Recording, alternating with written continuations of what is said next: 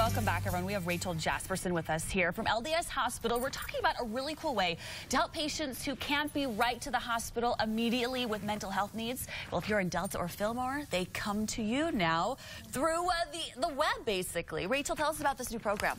Well, this is a really exciting time in healthcare. We are now providing TeleCrisis service via a high-definition camera to two rural locations, Fillmore and Delta, and two locations that are so hard to get to, and so they often had to wait hours and hours and hours for a crisis worker to get there before, and now we provide them that service, really high quality, excellent service, right away. And we're able to do brief interventions, do assessments, safety planning, provide resources for a population that it really is in need of services. Okay, so Rachael, tell us exactly how it works. You go into, is it the hospital there in Fillmore? Yeah, so a patient will come into the ED and the emergency department, and in some sort of a crisis, suicidal or having some sort of a mental health or behavioral health crisis.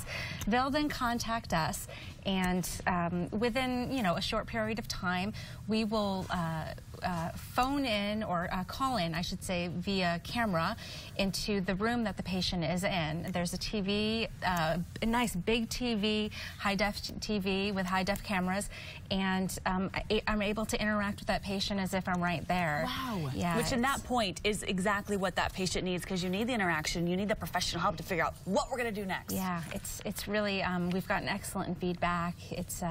It's a fantastic service, and our telehealth department at Intermountain Healthcare has done an amazing job with the technology to really to make it the best that they could. Do you see this expanding? Absolutely, absolutely. It's so needed in so many of our rural locations and rural locations of other healthcare facilities out there. It's so hard to get them the really good quality service that they need, and this is just an excellent way to do that. So this has been in the works for quite a while now. We've seen the benefits of it, but can you tell us a first-hand experience of someone who might have gone without help but was able to get it because you were able to get there through that camera and that telehelp?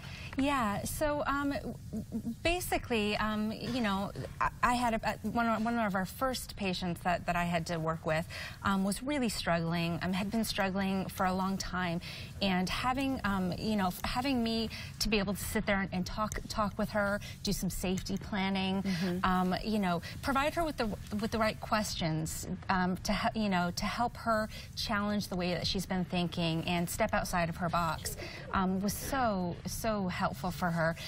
She was just in a really, really bad place at that time, and usually by the time that they get to an emergency department, they're hitting rock bottom.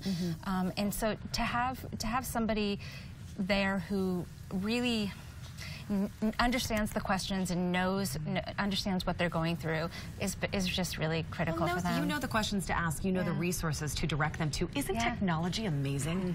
Isn't it cool that you can do that? It's incredible. And the cameras, I can zoom in and I can look at their freckles if I want to. Like, it's just so amazing. I can go 360, and again, our telehealth department with Intermountain Healthcare just worked so hard to really make this excellent technology work for us. And hopefully this is just the beginning. Yeah, We'd love to see this throughout the state. LDS Hospital, thank you so much for being here, Rachael. Their information, and if you want more information about this service, TeleCrisis Care, please give them a call or visit their website, ldshospital.org, and the phone number is right there on your screen.